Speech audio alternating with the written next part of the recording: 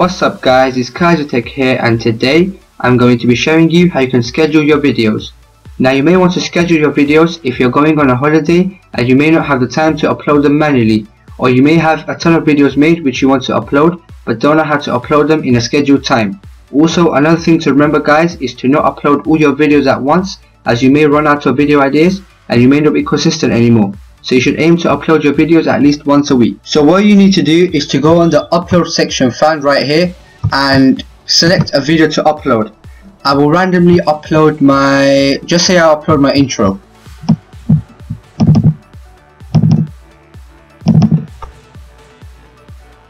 So here you can fill out everything as you normally would, the title, the description and the tags. The only thing that you need to change is the video from being public to being scheduled.